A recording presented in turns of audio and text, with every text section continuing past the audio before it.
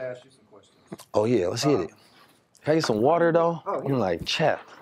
It's got some Hennessy in it. Oh yeah, there's some clear Hennessy, huh? Listen, quick question, man. How do you define manhood? What is manhood to you? That's a good one. You trying to hit me with it today, huh? Yeah, going to. Yeah, manhood. What is manhood to you, brother? It's funny because I don't think most people know what manhood is. So you gonna help us out? Yeah, manhood is a lost art movement. Manhood is having certain standards and morals. It's an actionable clause of character. There's a difference between being a boy and a male. There's a difference between being a boy and a man. You know what I'm saying? A lot of men are masquerading, or a lot of males are masquerading as men, but they really boys. And it's a lot of boys or males is masquerading as boys, but really they boy girls. Because their psyche is that of a girl, but their body is that of a boy. You know what I'm saying? So when you want to deal with that, you have to deal with masculinity. The reason a lot of men like to go from women to women is because of the process of power. Masculinity wants power. So a man that's masculine doesn't want to be oppressed. When they said in slavery time, the hardest slaves that they had to deal with was the masculine ones. You know what I mean? Because the masculine ones want power. They can't be under oppression. So what happens is you have to feminize them first. You have to get them to not want power, to give that up. Instead, they become dependent upon you. Masculinity is really the foundations of what manhood is built upon. But manhood goes into same thing, let's say the God protocol, there's a man protocol to calling yourself a man. There are certain things that you have to do. You can look at the old set of things that men started, you know what I mean? Becoming a protector, becoming a provider, you know, having knowledge and skills. It's hard to be a man in a certain sense in today's age because everything is so comfortable. There's a day when men had skills and they had things like mechanical skills and stuff like that. You know what I mean? They had real things that they'd do with their hand and they'd build.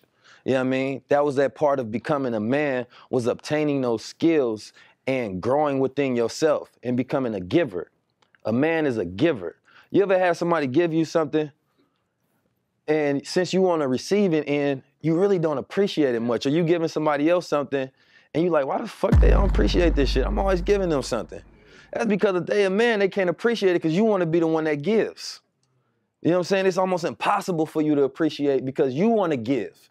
Once you become the breadwinner and you giving, it's part of your makeup to want to be able to give more and more, and that shit feel good. You know what I'm saying? Like, damn, I'm becoming a man now. I'm a giver and a provider and a protector. You know what I'm saying? I'm a teacher. Those are pillars of manhood, is to be able to give. If you always receiving, if you look at the phallus symbol of a penis and a pussy, which one you want to be, the one that gives or the one that receives? We naturally built to give. The woman takes it and she creates a life, but we give her that seed, we impregnate that. You know what I'm saying? So I want to leave y'all with that foundation when it comes to manhood, because I don't want to just break down too much. I want to think about becoming a giver. You know what I mean? One who has to be able to give. If you broke, you don't feel like a man because you can't give nothing. You know what I mean? You like, damn, I ain't got shit. That's why being broke don't feel good. That ain't true though, because you got your knowledge to give too. Knowledge, that's true. Money ain't everything though. No, that's an example of why it feels that way. I'm not saying that's the 100% scope of it, but that's why it feels, because if you got children that's starving, you ain't gonna give them knowledge to feed them. You know what I'm saying? You gotta actually come to the table and put something on it. I don't care how smart of a genius you are. If you don't work, and work, a man works. You know what I mean? No matter what it is.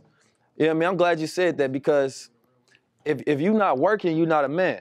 You got to be working on something. You got to be working on yourself. You got to be working on your ideas. Even a genius that doesn't work is useless. You know what I mean?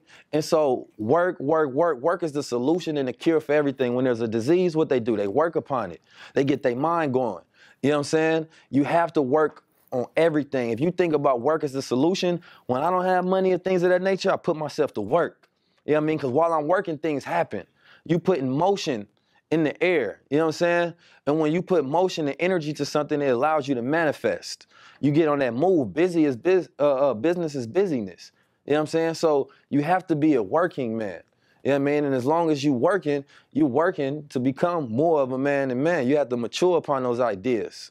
So, yeah, I mean, you know, you definitely got to feed them knowledge. You got to feed their minds, but also you got to feed the stomach as well. You know what I mean? Because your children will be like, Pops, you got me fucked up. I'm hungry. You try to give me mathematical equations and stuff like that. Well, bro, what we eating tonight? So when you're able to provide, then you feel good because you have manifested your purpose in life. You know what I mean? If we should be stripped of everything that exists on the planet Earth, technology, jobs, all of these things that we socially construct, what is left? You got man and you got woman. What is that man? The woman, she can produce life. That man can give her life. You know what I'm saying? So the only power that he has, and he's stripped down with everything else that doesn't matter, is his ability to give. And that makes him feel like a man. And so let's say if your sperm not working, you ain't gonna really feel like a man because now you are inadequate. You have no purpose or value because now you got one woman left and one man left and you can't even produce life.